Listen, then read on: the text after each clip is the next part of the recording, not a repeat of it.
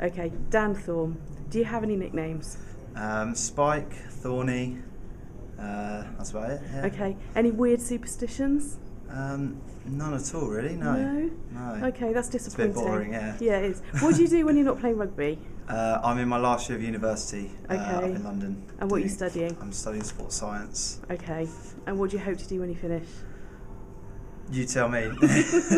Not too sure yet. Okay. So hopefully in the next few months I'll find out. All right, cool. I've just got some quick fire questions to ask you, okay? Cool. So just one word answers. All right. Right, tea or coffee? Coffee. Press ups or pull ups? Press ups. PlayStation or Xbox? PlayStation, definitely. Map or sat nav? Oh, map. Old school. Map, old yeah. school, I like it.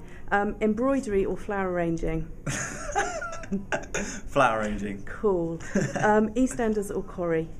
Neither. Okay. Rich or famous? Oof, rich. Okay. Toy Story or Shrek? Shrek. Bungee jump or skydive? Bungee. Song or dance? Song. Good cop or bad cop? Bad cop. Texting or talking? Ooh, depends who to. One word answer. There we go, texting. Okay. Salt and vinegar or ready salted? Ooh, salt and vinegar. Okay. Summer or winter? Summer, definitely. Okay. Have you seen outside tonight? I have, it's grim. Final question. Invisibility cloak or time machine? Time machine. Okay, cool. Thank you, Dan Thorne. No worries. Andy, we've had a week off and a chance to regroup. What's been happening? Well, we've obviously spent a lot of time considering what happened down at Bridgewater, which was disappointing. Disappointing that we lost, and from my point of view, disappointing that we lost by 21 points. We felt that that was a game that we ought to be going down there to win.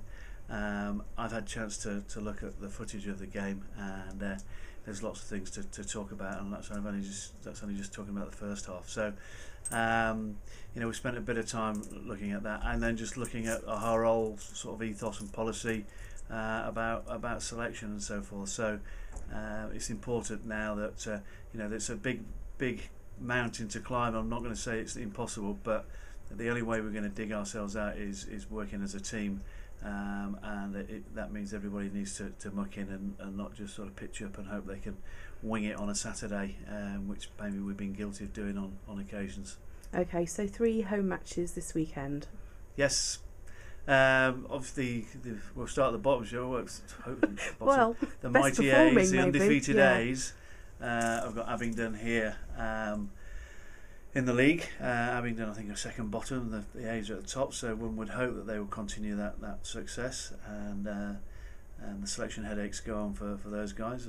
Lots of people wanting to play for them. The Stags will be playing in their solo second team league against Bournemouth, who are top of that. So that'll be a tough fixture. That's just sort of the return fixture from earlier on in the season. So we'll see how that goes. And then obviously the first team at home. Well, those 2 games are kicking off at 2:15, and then contrary to the Newbury Working News's insistence, we will be kicking off at 3 o'clock against Chinner, who went top the last round of league games when they beat Bournemouth. So clearly a tough game. Them, Bournemouth and Reading Enzians are clearly the 3 sides that are trying to get that top spot. And Chinner have snuck it over Bournemouth by beating them. So I'm expecting a pretty tough test of everything, and it'll all be about a performance on Saturday. Okay, and a certain Mr. Price has returned. Greg Price, yes. Pricey came back last week, but he's been difficult to get hold of.